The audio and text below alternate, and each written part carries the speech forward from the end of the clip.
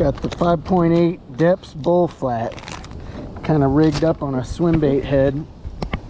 You can see got the keel weighted swim bait, screw lock, you know, standard owner. It's probably what, a 6/0, maybe an 8/0.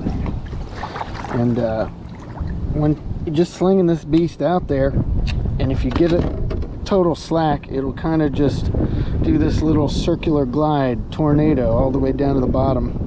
And then once it hits bottom, just give it some quick reels and let it kind of pop off the bottom and then just kind of glide down. Pretty standard wintertime fishing, just fishing slow.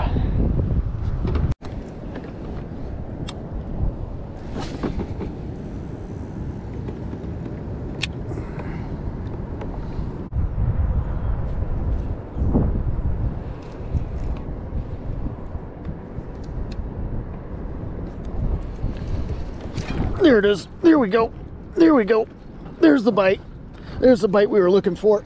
There we go. Oh, that's a good one. That feels good. That feels good. That's a nice one. Oh, this guy. Oh, guy. Whew. There we go. That's the one. That's the one. We're out here throwing deep. Just got a big soft plastic. Look at that. And that's why we do it. That's why I come here, man. Look at that. All the way down. All the way down. Look at this.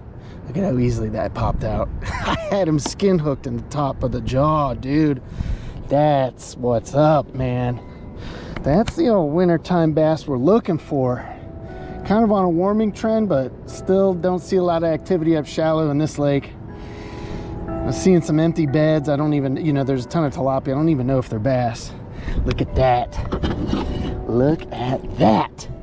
There's a ton of submerged hydrilla. We're just kind of poking around, sinking my plastic down, kind of jigging it around down there. This guy, well, that's 20 inches.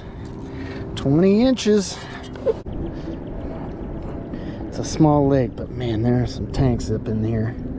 Just got to know where to get them. 13 and a half. 20, 13 and a half. One last look. Beautiful. Let's drop her back in. Thank you. Thank you. There she goes. Oh, back down. Heck yeah.